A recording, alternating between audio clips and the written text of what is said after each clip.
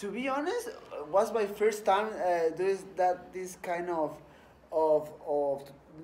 talk with the boys. When I was a kid, a lot of people from my city, famous people from my like soccer players, or just famous famous people. I don't remember in what area, but they talk with us, and I think that was a very important part of my development like an athlete. Heard about stories, discipline, sacrifice, hard work, and inspire these boys. I mean, if just one guy get the correct words from us, I think this is really, really important. A base de muchísimo esfuerzo, salieron adelante. Yo, de hecho, híjole, vengo de tan abajo. Mi abuela materna, de hecho, perdió un hijo simplemente por no tener las oportunidades de darle de comer a esa persona, ¿no? Entonces, I can kind of understand it, I can speak it okay, but just give us the Cliff Notes version, what you told the kids. You spoke in Espanol most of the time. I know. I mean, I talk with them and say, for a kid, I grow up in a third world country when the government don't do support to the athletes. The biggest companies don't do support to the athletes, and it's hard to be an MMA athlete there, in Mexico City, because it's too hard. It's too hard, and just hard work, discipline, sacrifice. Get my dream and go forward every day, and it's hard, and it's just the same. I'm trying to make an impact for just one kid. I think just one kid is a really difference, It's hard. It's hard because I heard history in Mexico of my one of my partners in my classroom. They make up a lot all day in the class, like makeup, yeah. All day in class. And now he's a YouTuber. He's a YouTuber. They start to make, dreams come from a lot of places, and that for me this is the most important thing. Spanish, I don't understand a word you just said. But I'm sure it was a really cool story. So I'm gonna give you guys a very similar story, except mine's gonna be in English. So for me, I think that with the internet and social media nowadays, I think it's great to people know what to do. Like there's so much motivational stuff out there, and you're told constantly what to do. But I think it's still important to see real life examples of things where things weren't going your way, or you didn't have a good start, and you see real life examples of people changing their trajectory in their life and coming from nothing to a certain amount of success, but not just somebody telling you that they're doing that, or they're doing it, and this is a real life example of, hey, this is what I did that worked for me, and this is what Brandon did that worked for him. And I think it's good because it's so hard to relate to the internet. You can read the information, but you can't relate to it, but you can relate to other people that have gone through those same struggles that you have and now are successful. And I lose again. So this is my third opportunity, third time's a charm. I come up short, and then in my head, I can't do it anymore. The roller coaster, I can't do the up and down, the up and down, the up and down. So I retire, I quit. I still train. I still trained every day because I really love the sport, and I just couldn't see myself not going into the gym every day. And then I still fight. I start fighting again. I don't really have any aspirations to go anywhere with it, and I start fighting again.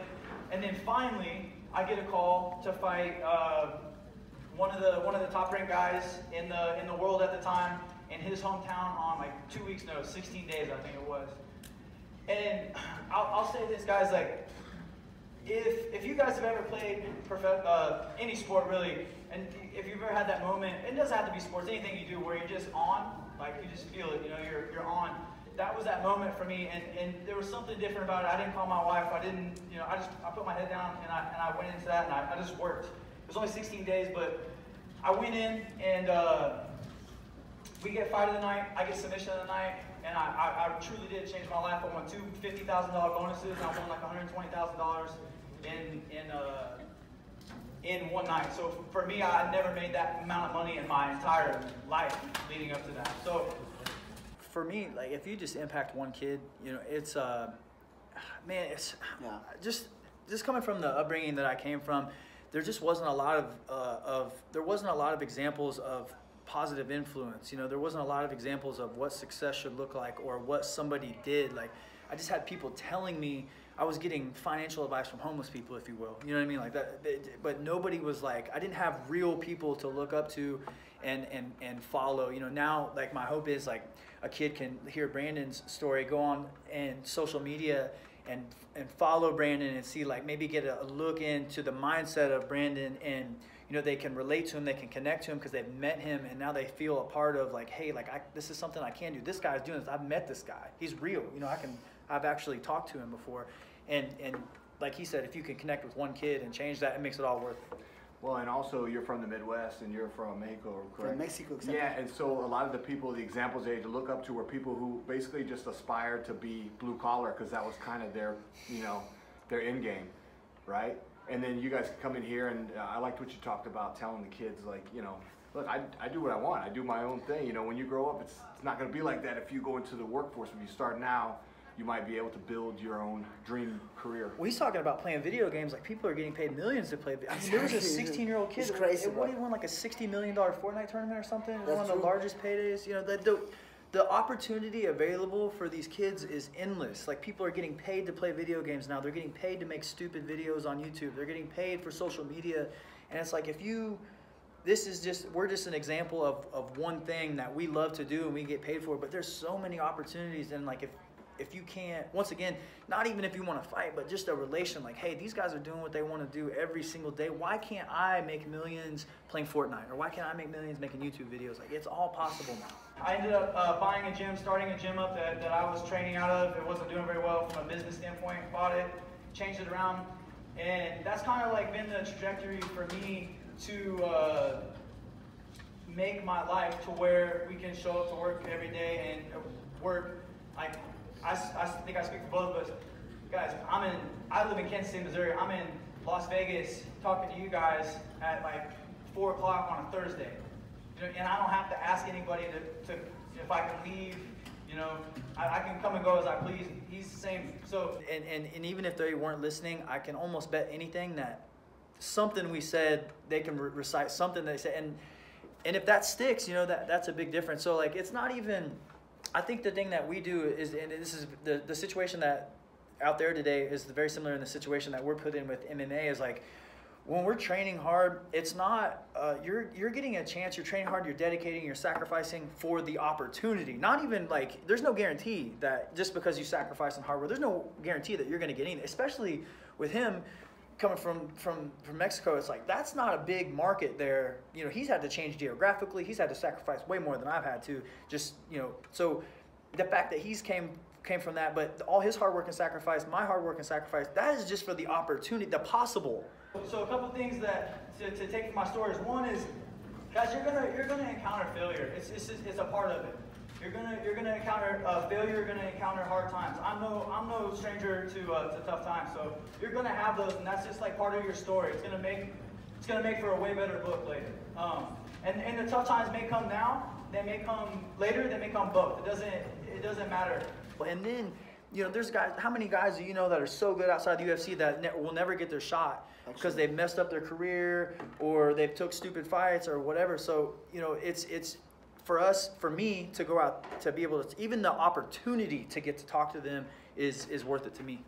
Guys, you have to like dedicate to something, right? Like, you have to, if you want to be good at something, you have to dedicate time. You have to sacrifice time away from friends. You have to sacrifice time away from family. I know I speak for myself when I say this. I'm sure this guy has sacrificed quite a bit to be where he is today as well. But you guys are going to have to sacrifice to get what you want to get. So, man, I can't stress to you guys how important it is to just trust in the process and what you guys want to do. Find something that you love. Because if you don't love what you do, whenever the times get tough, you're going to want to quit. Appreciate it.